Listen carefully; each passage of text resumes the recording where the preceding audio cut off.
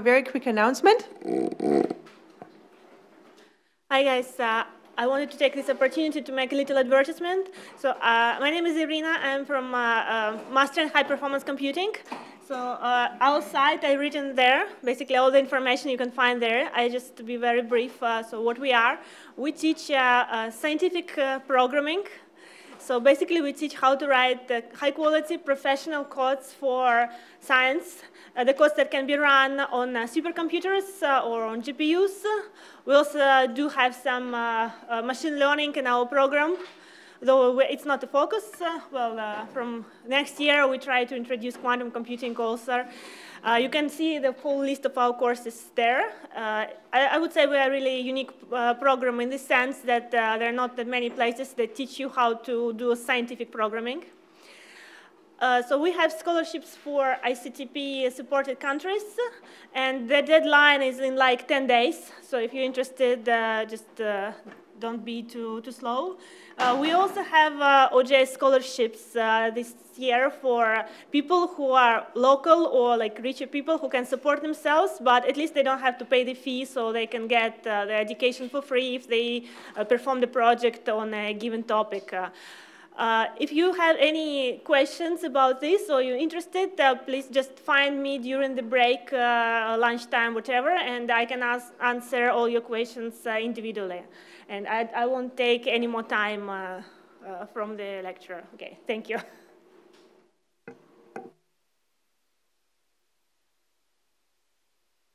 Okay, thank you very much for this very nice announcement and great opportunity, so take advantage of it. So now we're going to start our next session for today, Introduction to Quantum Error Mitigation. We're going to have two speakers. Our first speaker is Daniel Mills. He's already online. He's one of our research scientists. And then we're going to have Silas DILKES, and he is one of our software engineers. In any case, without further ado, Daniel, it's all yours.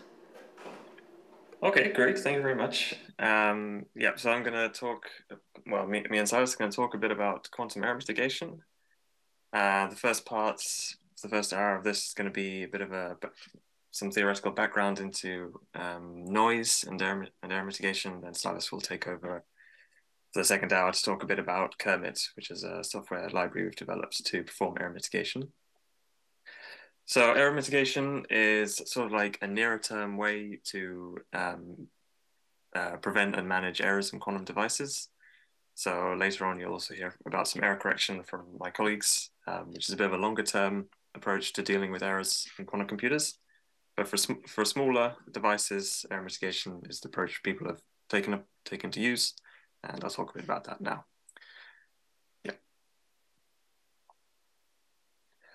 So there are a few ways that you might want to deal with noise in quantum devices. So the first thing you want to try is to reduce the noise in the components of the device as much as possible in the first instance.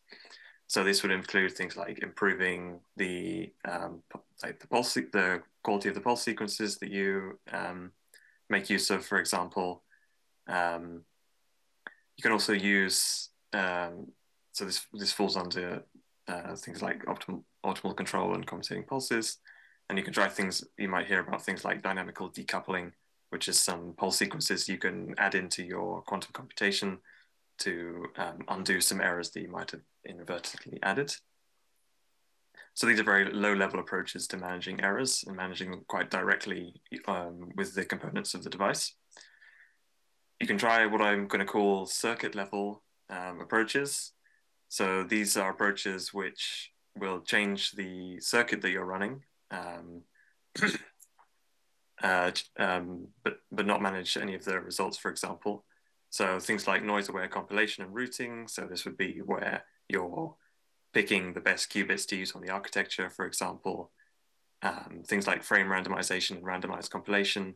So these are adding additional gates into your circuit in order to undo some rotations that you may have accidentally added, or to randomize some of the errors to make them more favorable to you. So these are approaches where you take the circuit that you want to run and you change it directly. So this is a little higher level. So you're not dealing with the components of the device itself, but you're dealing with the circuit that you're trying to run. Above that, there's what I'll call application level approaches. So these are approaches where you might change the circuit, but you also do some clever processing of the measurement results you get from your circuit. So combining them in some clever way, or perhaps removing some that you know to be erroneous.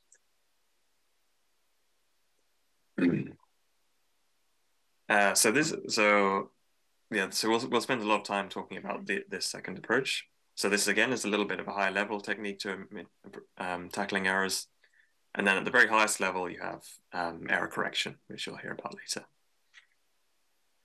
So during this talk, I'm going to talk about these two central approaches, approaches that you can deal with by not dealing directly with the device and not abstracting away so much that you're doing error correction. These are also often called things like digital error mitigation, where you're dealing with the circuit rather than the device itself. So I'll talk a bit about these, and these time techniques are the techniques we've targeted in our implementations in Qermit. So just to prepare you in advance and to prepare some of the terminology I'll use later in the talk, Qermit is this open source Python package that implements these digital error mitigation techniques. It has a compositional architecture based on graph composition. So Silas will talk about this a bit more directly, but I'll also use this graph-based approach to describe some of the schemes that I'll introduce. And what I mean roughly by that, just to give some intuition at the beginning, is that you can imagine your error mitigation protocol described as a graph. The nodes in the graph are some sub-protocols that you're using and you might reuse and combine in different ways. And the edges of your graph just describe how the inputs and outputs from those sub-processes are moved between the processes. So this is the architecture we use within Qermit, and I'll use this notation to describe some schemes a bit later on.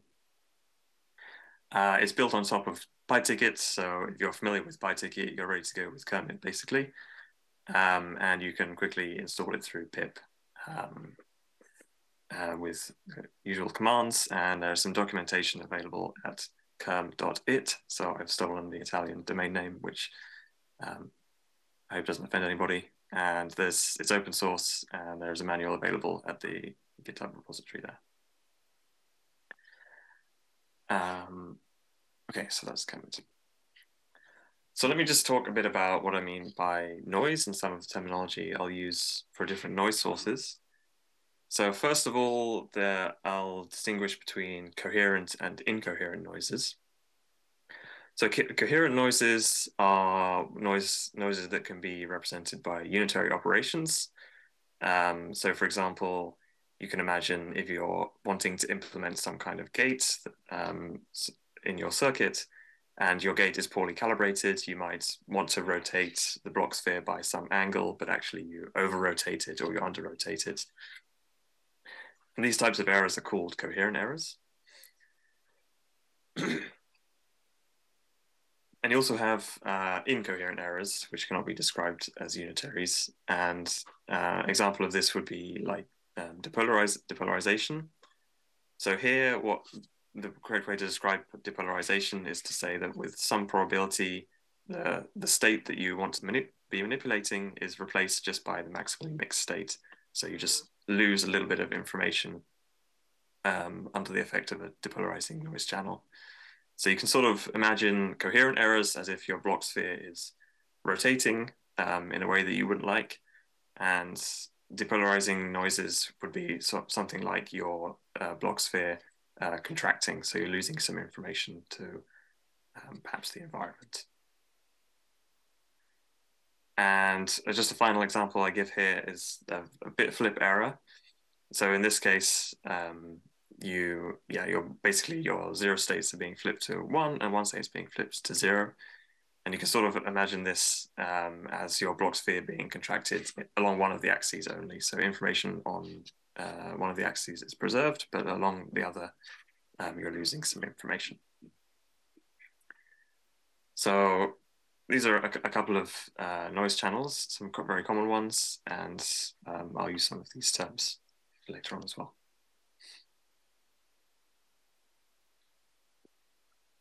In practice, if you want to simulate noise, which you might be interested in doing, there are some tools to do so in Qiskit, for example.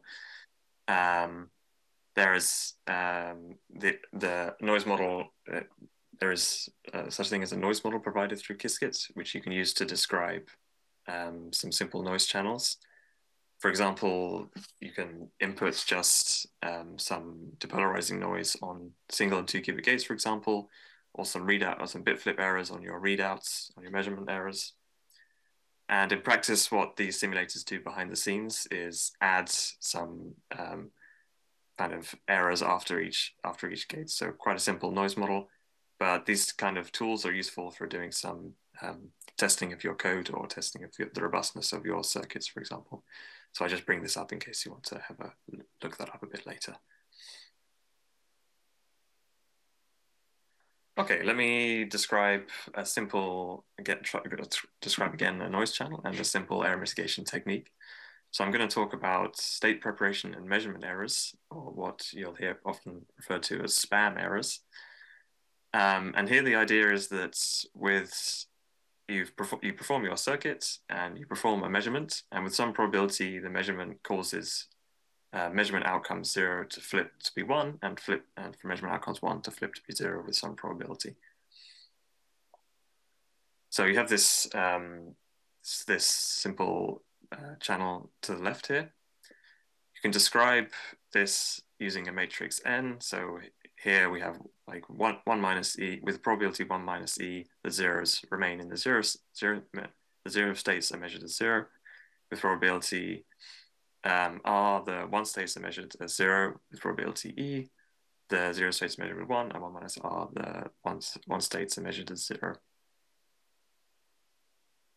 So with this matrix describing your noise channel to hand, you can recover the ideal probability distribution just by inverting this matrix. So there's a simple technique once you've characterized these values, E and R, to invert the noise and improve the quality of your measurement outcomes. So just to say that a tiny bit more formally,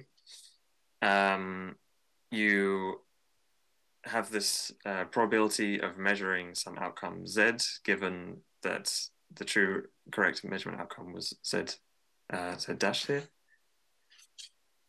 So this generalizes to more than just 1 qubit. So in the example I just gave, you had just a single qubit being measured, but this generalizes to many qubits. So you have, in the end, very large matrices. The size of the matrices grows exponentially with the number of qubits. And you can perform the error mitigation by inverting this matrix S on the noisy probability distribution to recover the error mitigated probability distribution. So just to return to the graph notation that I mentioned before to describe this error mitigation technique. You start with some unitary you want to implement. The first step is to perform some tomography to establish this matrix S. So these first 2 boxes at the top, on the top right here, correspond to that procedure. Then you have 2 tasks to compile and execute the original circuit, to gather the results from that circuit. And then the last step is to use the matrix that you've learned and the results from the device to invert the noise. So this is how we would describe it within Qermit, and also a convenient way of explaining the protocol. So what we've talked about here is correcting errors in probability distributions. So this is one situation that we would be concerned with. In Qermit, we refer to these techniques as result mitigators, or MIT-res. But there is a second type which we call expectation mitigators, or MIT-Xs. And in this case, we're not concerned with mitigating the complete probability distribution, but instead with some statistics of the distribution. In particular, the expectation values of calculating some, the expectation values of some observable acting on the state produced by our circuits. So in such experiments, the inputs that you're concerned with are the circuit unitary and some observable that you want to calculate the expectation of. And indeed, so I have here the goal is the expectation value of this observable defined by this trace quantity here. So these types of experiments are quite common, for example, in quantum chemistry, which will be covered a bit later in the week. So as an example here, calculating the expectation value of this X observable corresponds to just calculating the difference between the probabilities of measuring 0 and 1 if you act this Hadamard state before the measurement. So you have to perform some rotation on the output state and measure that, and from that you can recover the expectation value of measuring the X observable. So in general, so I have this, so this gives a little example, but in general, the procedure can be described to the right here. So you have an input as an observable and unitary. You use your observable to calculate some measurement circuits. So in this case, the measurement circuit is simply just this acting of the Hadamard gate. But in general, your operators might be much more complicated, and you might have more complicated measurement circuits. Then you repeat the same kind of process as before. You have a compilation step. You accordingly execute the circuits and apply the measurement circuits that you've built in the first step.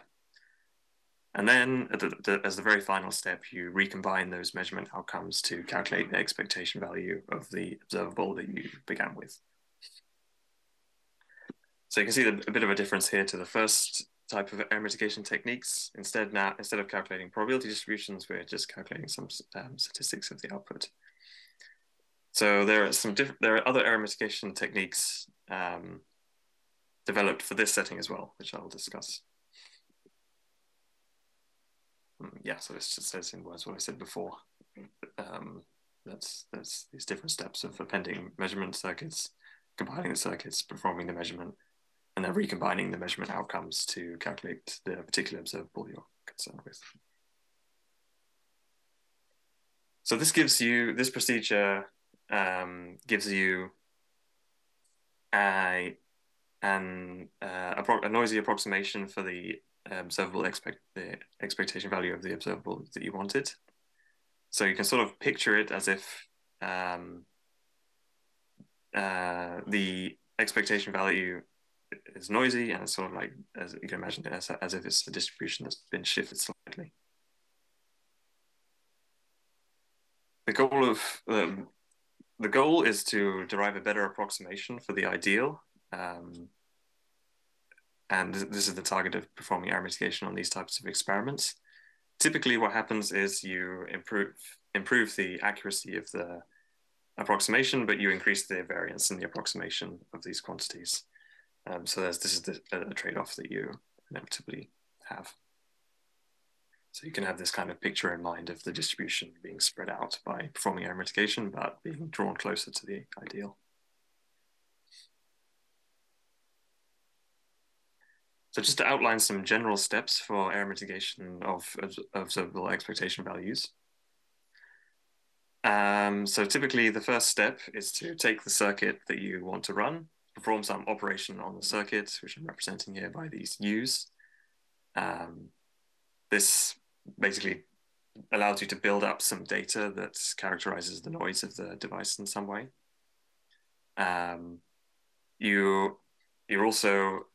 It's also taken that you have at your disposal some relationship that the data has between itself. So combining the data in some clever way should be able to reduce the errors. So this functional model step of an error mitigation scheme. And then finally, you use this data that you've generated in the first step and some knowledge you have about how this data should be related to itself in order to recover an error-mitigated approximation for this observable expectation value. So there are these two kind of things that you need to learn during an error mitigation scheme, and then finally you can recombine them to produce a better approximation. Okay, so this is a general outline. Let me give a particular example of an error mitigation scheme. So first off, I'm going to talk about what's called zero noise extrapolation. So the idea here is that, or at least the intuition is on the bottom right here in this graph. So what you can do is you can take your circuit and you can run it on the device, and you get some value for this expectation value. So what you can't do is reduce the noise, but you might be able to increase the noise. So for example, if you increase the noise, run the circuit again, increase the noise, then you build up these green points, which have this, might, for example, have some decay. So as you're losing information to the noise, the expectation values might decay towards zero, for example. Then what you can do is get some fitting function, fit to those decaying points, and extrapolate backwards to the zero noise value. And this is roughly the intuition behind zero noise extrapolation. So there are a couple of things that you need in order for this to make sense. You need an approach to increase the noise, and you need an approach to you need to agree on a function to fit to the decaying value of the expectations. So one approach that you might use to increasing the noise is to replace every gate in the circuit with itself, followed by its inverse, followed by itself. So the kind of second two gates, the gate and its inverse, cancel out in the unitary that you're implementing. So the circuit that you're implementing is unchanged. But the result is that if you replace every gate in this way, that you've increased the noise by a factor of 3. And you can repeat this process to increase it by a factor of 5, any odd integer. And in this way, you can increase the noise in a controlled way. And there are other techniques to increasing the noise as well. You might, if you have lower level access to the pulses, for example, you can consider stretching the pulses, or you can replace the gates in some other way. But this is one example you can keep in mind. So that's the first step. The first step to build up this data that you need to perform the error mitigation. The second step is to consider this functional model. So this is the function that you're fitting to the data. And there are, again, a few different functions that you might try and fit. Some common ones would be to fit some exponential decay to these values, or some polynomial function. Each of these have their own justification for doing that. And it'll depend a bit on the device you're working with or the circuit you're working with as to which you might choose. And then the final step in this case would be just to, so you have your data, you have your function that relates the data, and now you can use that just to extrapolate back to the zero noise value. So this is the zero noise extrapolation technique in our abstraction that we described.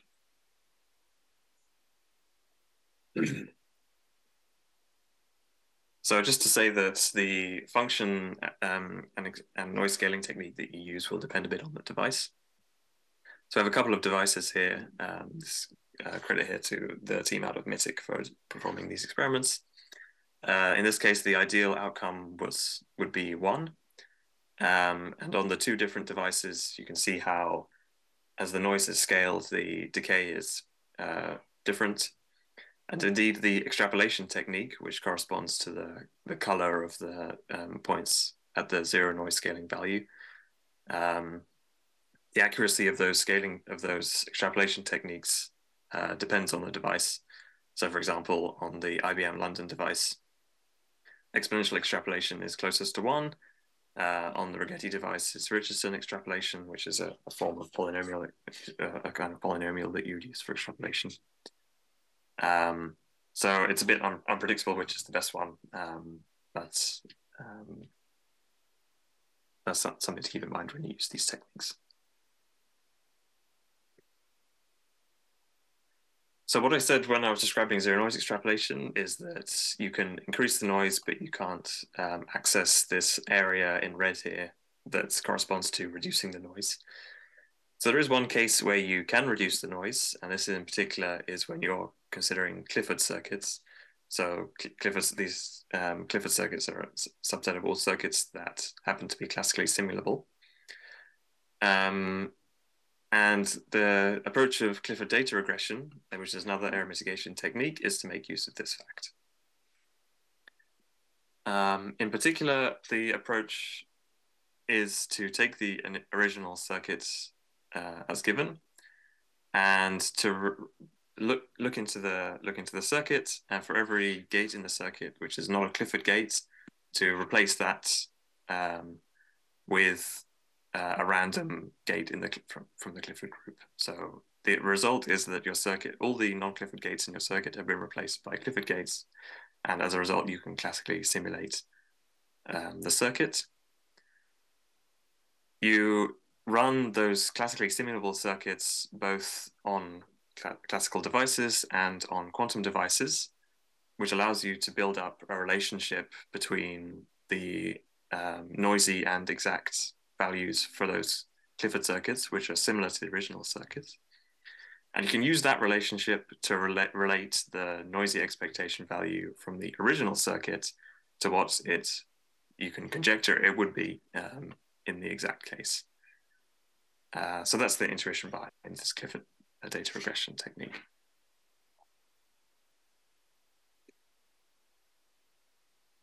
So you can see sort of the techniques are kind of similar. So on the left here, I just do a little pictorial representation of Clifford data regression. You take the original circuit that you want to run, you replace the non-Clifford gates with Clifford gates so that it's classically simulable. You can use the classically simulable Clifford circuits to calculate these green crosses at the noise value of the device and at the noise level and at the zero noise level, and build this relationship between the two pairs to use that to perform error mitigation. Or in the case of zero noise extrapolation, you can increase the noise using these identity gates, so the unitaries and the inverses, and use that instead to extrapolate backwards. So these two techniques are sort of similar in that regard. More generally, the process I've described is to start with some unitary U in red here at the top, do some transformation to generate new circuits, run those new circuits and the original circuit on the device, use that data to build up some relationship between the training circuits and the original circuit, and use some classical post-processing in order to recover a non-noisy, a noise-free value for the or an error mitigated value for the expectation value. So again, so I can write this down in my favorites graph notation. So I'm just kind of the same thing I've described to you, and you build up some circuits that produce your expectation value, generate some modified circuits, execute those on the back end, do some classical post-processing on those circuits, and use that in combination with the original circuits to generate an error mitigated value.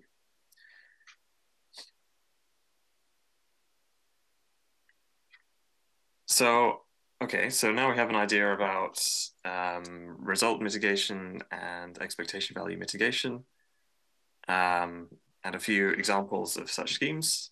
The next thing you might try and do is to combine these schemes. And in some cases, this is a very sensible thing to do. In particular, a lot of the assumptions that go into developing these, there are a lot of assumptions that you have to make when developing these error mitigation techniques. In particular, this relates to kind of, for example, the extrapolation function that you might use. The extrapolation function you use depends on the particular noise characteristics of your device. And if those assumptions that you've made about the noise characteristics of the device were to be incorrect, then it might affect the quality of the outcome of your experiment. But sometimes you can enforce these assumptions by using other error mitigation techniques, perhaps some of the lower level circuit error mitigation techniques that I described before. So for example, you can imagine using zero noise extrapolation and spam errors to correct the measurement outcomes, and that results in some improvement. And you can also use something like frame randomization, which basically makes the noise in the device look like a depolarizing noise channel, which is favorable to some of the extrapolation techniques that zero noise extrapolation uses. So you can think a bit cleverly about the different ways to combine these techniques and when either of them result in better performance of the others. And these kind of combinations are at the core of the way our design philosophy for Qermit, using this graph structure, because you can just swap in and out different nodes of the graph to combine error mitigation schemes. So this is often beneficial and something that we try to make straightforward with Qermit.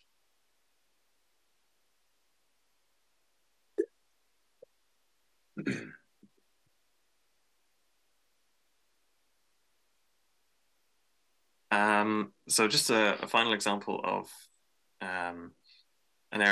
combining error mitigations, an error mitigation scheme and how it's combined beneficially. So you might have come across these variational quantum circuits. So the idea of here roughly would be the idea in a variational quantum experiment is that you have some circuit with some gates that are parameterized, and you change the values of these parameters, searching across this parameter space until you find, for example, some minimum which corresponds to some quantity of concern. So if you have a noisy device, then the landscape that you're searching with these parameters becomes, not the ideal one. It becomes a bit bumpier or something like this. And what you might want to do is to smooth out this parameter landscape to mirror the ideal one. And one technique that you might do this is to explore the entire parameter landscape and then do some filtering to remove, say, take some threshold to remove some very low values, for example. So this is the effect of smoothing out some of the noise. So this is another error mitigation technique that you might be worried about. So this image here just imagines that you have two parameters you're searching over. You can build up this entire bumpy landscape and then remove the kind of bumps in the landscape.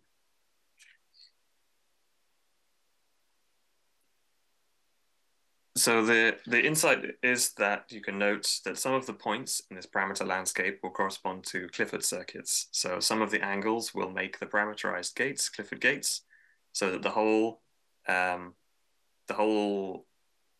circuit will be a Clifford circuit, and you can simulate this classically. And there are several points in the parameter landscape where that will be true. So the way that you combine Clifford data regression and this spectral filtering technique would be to calculate, ideally, all of the points in the landscape that correspond to Clifford circuits. And so you can use that information to judge your. So this basically gives you points in the landscape which you know perfectly. So this improves, again, on top of the filtering technique, improves the accuracy of the landscape that you're exploring. Okay, so you can see just an example here being conducted on IBM Q's Sydney, where you've combined both threshold and Clifford data regression, which gives you something much closer to the exact classical simulation than the original noisy.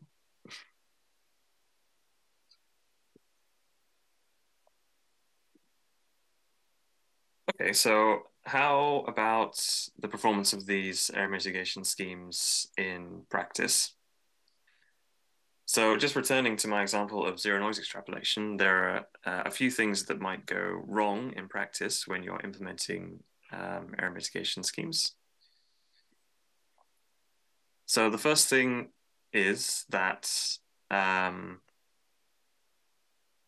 for example, in this picture here, you might say pick the wrong extrapolation technique, like your extrapolation function doesn't match up with the one that is best suited for your device. It might also be the case that the variance in the expectation values you're calculating for noisy values is quite large, so that it's very hard to fit an extrapolation function to, for example. So these are a couple of things that might go wrong and result in you picking the incorrect extrapolated value.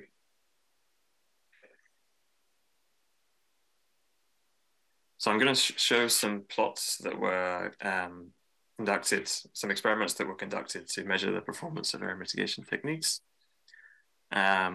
Just to quickly prepare you for how they're going to look. So we're using what we call the relative error of mitigation, displayed at the top here, this top formula here. So this quantity is the ratio of the error in the error mitigated value and the noisy value. So this means that if this quantity is below 1, then that means the error mitigation has been beneficial to use. If it's above 1, then it's not beneficial. And we'll display these as these colors that I describe on the bottom here. So for example, so basically, the bluer the outer square, the better error mitigation is performed. The inner square shows the worst case of the experiments. So yeah, that would be higher than the average, and towards the red means that error mitigation is not really doing much.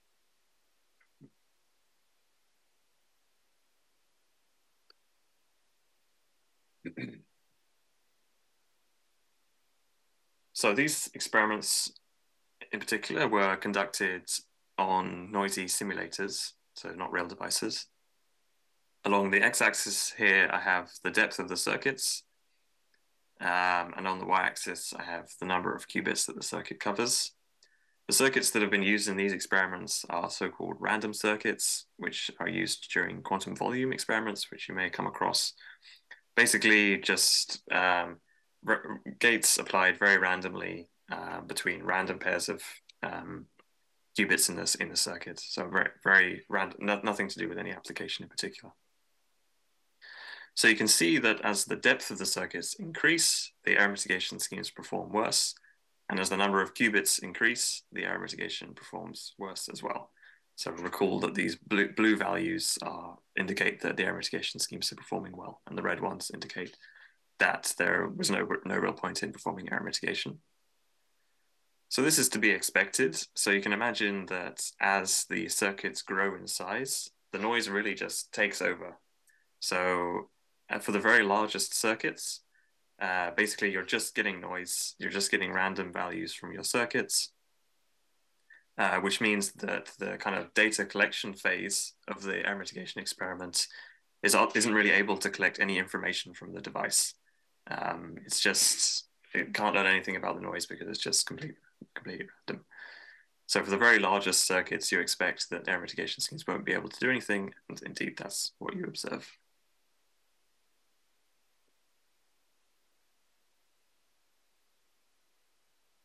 Okay, so what about, instead of using random circuits, if I use more application motivated circuits? So here I'm using basically circuits that are inspired by those used in quantum chemistry experiments, which you'll come across a bit later in the week. And in this case, so I didn't mention, but the difference between the two left and right plots, the leftmost one is using Clifford data regression, and the one on the right is using zero noise extrapolation. So you'll see that when using random circuits, zero noise extrapolation performs very well on smaller circuits, and Clifford data regression performs well, but not as well as zero noise extrapolation. So this time on the left, again, we have Clifford data regression. And you can see that for smaller circuits, Clifford data regression is performing very well. And for larger circuits, again, it's not performing as well. For zero noise extrapolation, we kind of have the opposite relationship now. In this case, it's not performing as well as Clifford data regression. And this is kind of to be expected because the chemistry circuits that inspire these circuits that are being used in these experiments contain a great number of Clifford circuits, Clifford gates. So this means that basically when you do Clifford data regression, the circuits that you generate during the data gathering phase of the experiment is very similar, uses circuits that are very similar to the original unmodified circuits. So you can expect that the data gathering phase to be quite productive in that case. The interesting feature that emerges is that now you can see on this rightmost plot, there's sort of like a valley of success that cuts down the diagonal here. So for smaller circuits, zero noise extrapolation, in the worst case, is not doing terribly well. And for larger circuits. So this might also be to be expected because for very small circuits, the devices themselves are probably performing pretty well since the circuits are quite small. So there's not much improvement to be gained from using error mitigation.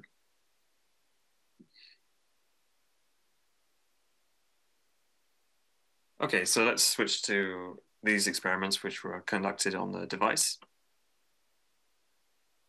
So again, on the left, I have Clifford data regression. On the right, I have zero noise extrapolation. And I'm using random circuits.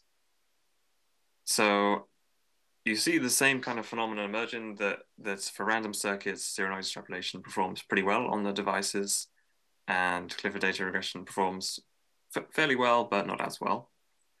In both cases, it's not performing as well as it did on the classical simulations. And this is because for the noise models used for the classical simulations are, of course, much simpler than the noise models on the real devices, and probably lower in amplitude. So on the real devices, you have much more complicated noise sources, and the assumptions that go into developing the error mitigation techniques are not necessarily met by these real devices, whereas for the classical simulators, you're sure that they actually are. So you see that the real devices don't perform as well, but error mitigation still seems to help you out.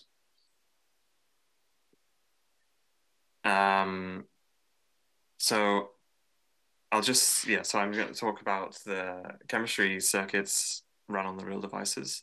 So I should have flashed this up a bit earlier, but the chemistry circuits sort of have this kind of ladder structure where you have CZ gates acting on 2 qubits in this kind of ladder structure with a small just a single qubit rotation at the bottom, followed by this increasing ladder of CZ gates.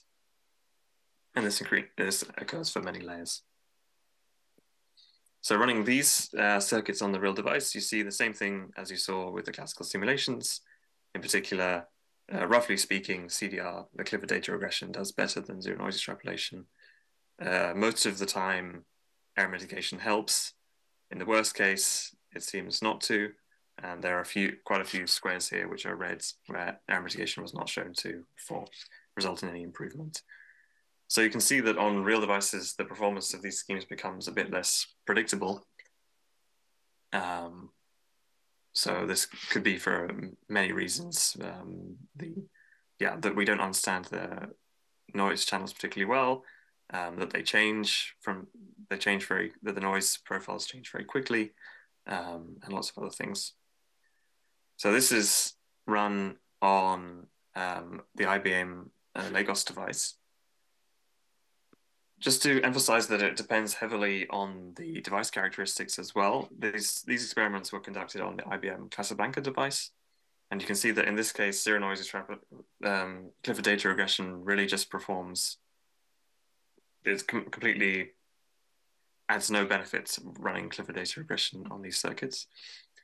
So you can see, just to emphasize that it really depends on the device. It depends on the device, it depends on the circuits, and yeah, it can depend on the device characteristics at any particular moment. So these results show that it's a bit hard to predict the performance of error mitigation schemes in practice, but there are some things you can take away from this. For example, this plot in particular tells you that maybe for IBM Casablanca, which I think is not running anymore, but you should not worry about using any error mitigation. For chemistry type experiments, it's beneficial to use Clifford data regression. And for other types of experiments, it's probably beneficial to use zero noise extrapolation. So there are a few things that you can take away from these experiments. So that's just about all I have to say on this. So just to prepare you for Silas's talk, there are several schemes currently implemented in Qermit that you might like to play around with. So zero noise extrapolation and Clifford data regression are there, for example.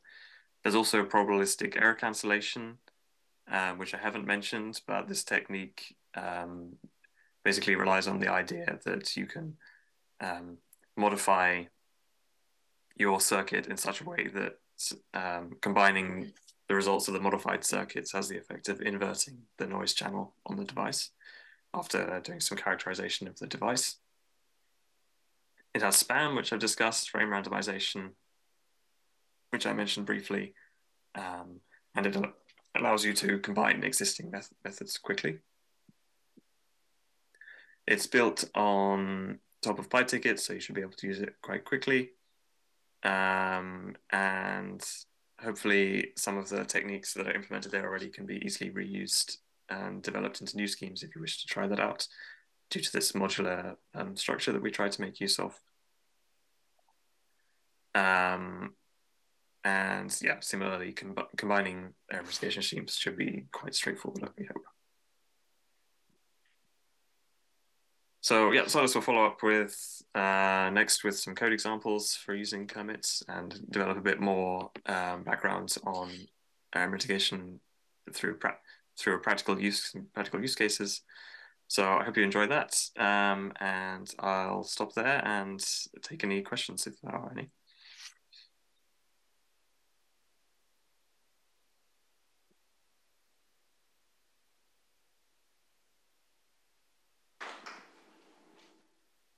Okay, let's have some questions from the audience. You're going to need to have a microphone in order to communicate with our speaker. Dan, you can hear me? Yeah? Yeah. Okay, good. Questions?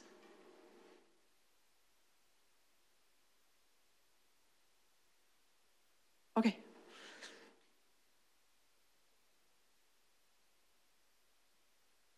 Hi, thank you for the nice talk.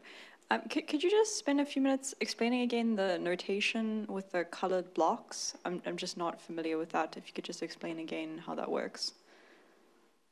These ones here? Yes, thank you. Just what the inner and the outer color represents. Yeah, sure. So the outermost color, so the largest square, indicates the average performance of the error mitigation scheme. And the innermost square indicates the worst case performance. So this was conducted over 5 random circuits.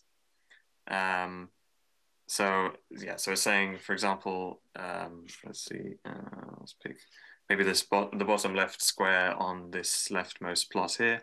You have a blue background, which means kind of on average, the error mitigation scheme results in an improvement. So anything that's sort of blue or green means the error mitigation scheme is performing well.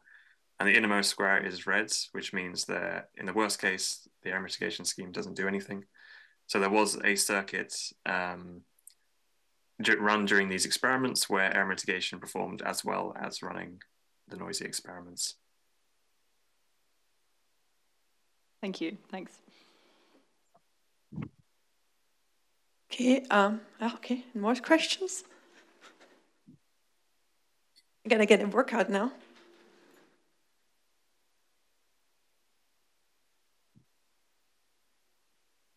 Hello. Is there a fundamental limit for error mitigation complexity? how much error mitigation complexity, for example, do we need for different problems? So are you referring to the resource consumption of the error mitigation schemes? Mm-hmm. Yeah, so there are limits. So the resource consumptions to maintain the same accuracy of the prediction of the expectation values grow exponentially. But so these techniques will not work when circuits become really very large. The idea is roughly that these error mitigation schemes will carry us along until we have enough qubits to perform error correction, and then error correction will sort of take over. Yeah. Okay. Thank you. Okay, great. Other questions?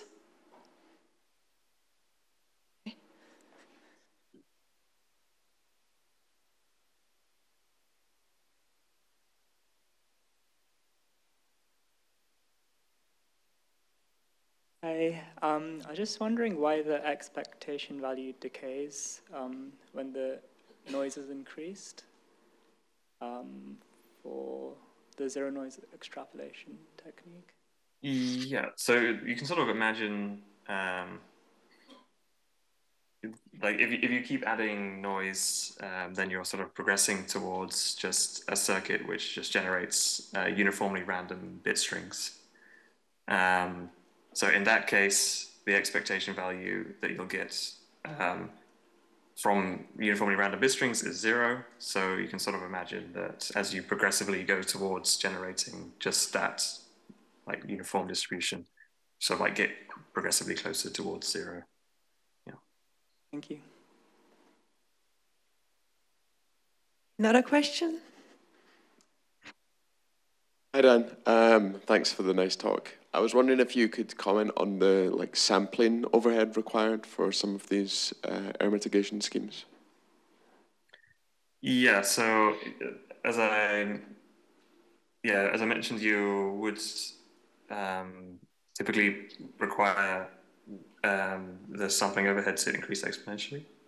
For these experiments, we sort of the sampling is the number of samples you take is increased, but the factor by which they're increased is constant, just to demonstrate that in practice you can sort of still get things out of it without going too hard on the number of shots you take. So I think in this case there was a factor of maybe 3 or 4. Yeah. Thanks. Okay, great. More questions? Okay, I have a question for you. So if I do an experiment, right, and I want to figure out if I should use error mitigation, what would be the steps I should be doing in order to determine if it's going to help for me? Because obviously sometimes from your plots it works and sometimes it doesn't. So it doesn't seem like there's a feature I can kind of bite on for a given application. So what would you do? So I think in practice, the results from these experiments suggest that you probably need to kind of think very carefully. There's not too many broad strokes things that I can say. I can say that if your circuit has a large number of Clifford gates, then Clifford data regression seems to reliably result in an improvement. Otherwise, you can use zero noise tracking. So this is like something you can take directly out of these experiments. But in practice, you probably really need to sort of experiment a bit with smaller instances of your problem, with some schemes that you think might work, and run with that. So a lot of schemes will work quite reliably, like spam error mitigation will reliably work fairly consistently, so you can make use of that. But you can try a bit with some of these more general techniques that are also techniques that are specialized to particular problems. For example, in chemistry, there are a lot of cases where you have some symmetries in your problem which you can make use of to do some error mitigation. So basically, there might be bespoke techniques which you should definitely use. There are techniques which perform reliably generally, such as span. There are techniques that work in general if you have lots of Clifford gates, and apart from that, you'll have to play around with some smaller instances probably. Yeah. Oh, okay, thank you. We have one more question.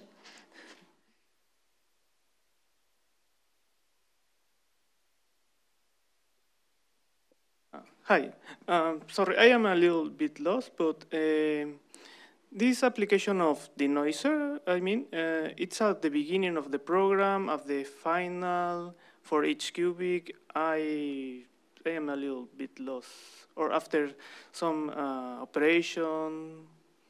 Sorry. The denoising. Yes. Yeah. So these were zero noise extrapolation and Clifford data regression. So in this case, there were the steps that I described. So there's sort of like the data gathering step where you change the circuits and you run the altered circuits on the device. So this builds up some data. The correction is sort of like some classical post-processing on that data. So the improvement in the result comes about because of the classical post-processing on the data that you've gathered. Okay, thank you. Okay, thank you. More questions?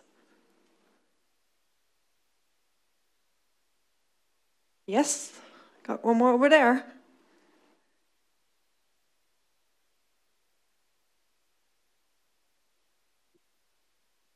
Hello, thank you for the talk. I was wondering if there is any problem when trying to combine different error mitigation techniques. Like, can we have a situation where, for example, one error mitigation technique can give the opposite effect when combined with, when they have counter effect with each other, for example? Yeah, I'm sure that could arise. There are definitely problems that you, for example, they might be tackling the same noise source, in which case it's sort of a bit redundant to combine error mitigation schemes. So one example where the combination might not be beneficial. So there are some error mitigation techniques which rely on post-selection. So for example, they basically detect that for example, they might detect that some error has occurred in your circuit and then delete that particular shot from your results. So that in principle is good, but it has the effect of changing the description of the noise model. And that the description of the noise model might be relied on by an error mitigation scheme that you use later. So by removing that noise source, you're sort of changing the assumptions that another scheme might make, for example. So there is examples where combining them, you should think a bit carefully about, yeah. Okay, thank you.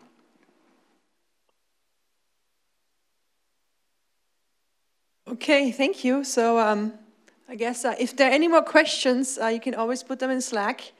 And Daniel will check Slack, right? If there are more questions, great. So I didn't say that Daniel Mills, he joined us from the Quantinuum office in the UK. And we'll have a 10-minute break now. It's thank Daniel again for a very nice talk. And 11:20, we're going to continue with part 2. Okay? Thanks.